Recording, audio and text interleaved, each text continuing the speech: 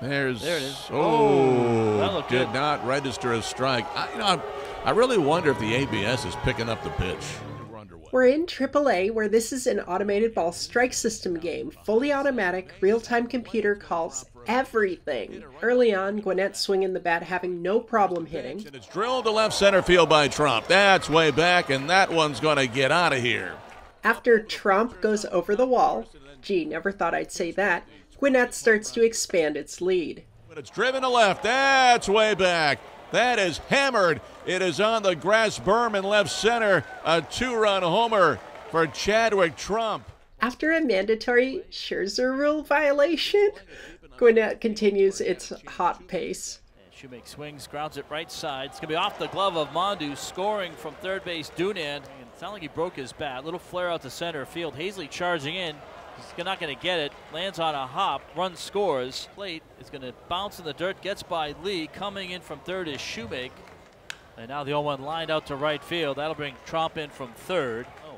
Swinging the ball sent out to left field. Naquin turns, looks. That ball is gone. The score is 16-4 as the ninth inning rolls around. Position player pitching, ejection forthcoming. 2015? It was great. He was terrific. Oh, he was so much fun. So the batter now is Joe Dunan. And now Takahito Matsuda's getting some grief from Justin Jersley. I'm not really sure why. And Duggett, I'm sure, is frustrated. Yes. And now he's been thrown out of the game. He's been thrown out, and Jersh will come out here, and he's going to get his money's worth. Yep, here we go. Whoa.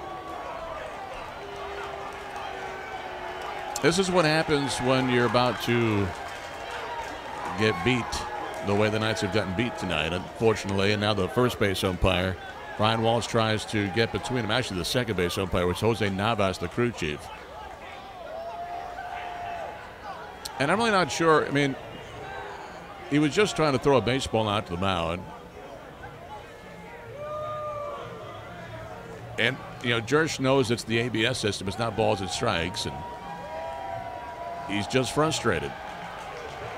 And the crowd reacts as they got to enjoy that moment as Jersh goes back into the dugout. And so I thought, I'll just continue watching in case anything happens here. It's 16-4, and this is an ABS game. So the pitch, and that is up high, a 4-pitch walk. Aguilar making sure it's ball 4. He says yes, he's going to go to first base after getting the assurance from the umpire Matsuda. Next one, and that is outside. He walks on 4. Now the bases are loaded. There it is. Oh, did not register a strike. I really wonder if the ABS is picking up the pitch. Okay, 3-1, and that's ball 4. Run's going to score. It's now 17-4. And if it wasn't the ABS system, Matsuda's calling strikes right now. You know, he doesn't want to sit out there and have pitch after pitch miss the zone. He's like everybody else looking for strikes, but the ABS system, he's forced to call what is in his ear. Here's the pitch, and it's inside a ball. It's a good point. Part of the problem with fully ABS is the game management strike or ball has gone away. You have to call specifically what the computer says, and if the computer's having an issue, then you are going to have an issue too. And he will take this pitch off the outside, ball 2, and the crowd is very upset. Not missing by much, but the computer says they're not strikes. Pitch outside, ball 3. Fans are getting restless, but they don't. I mean, a lot of them don't realize that Matsuda's not calling balls and strikes. Here's the 3-0, and it's ball 4, and it's now 19-4, and gives Sanchez an RBI. Could you imagine this strict to strike zone in Little League where the kids don't know what they're doing sometimes? 2-0 now on Williams. I mean, it's a bat. Pitch, a strike on the outside, and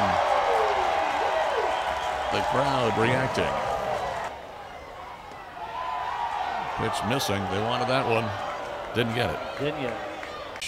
He'll take, and that is ball 4. And it's now 20-4. Please, Gwinnett, someone swing the bat and put us out of our misery. How crazy is that? The pitch, swinging the ground ball is short. Scooped up by Gonzalez, throws to first, and the inning is over. Finally, and then in the bottom half. This one to left, hit well, but the ballpark will hold it, and it's going to be caught by Luke Williams And that is the end of the game.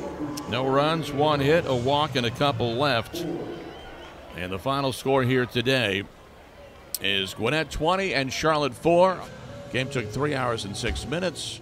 So if you want that fully automated ball strike system, just be aware that sometimes it might miss a pitch, or 2, or 3, or 4.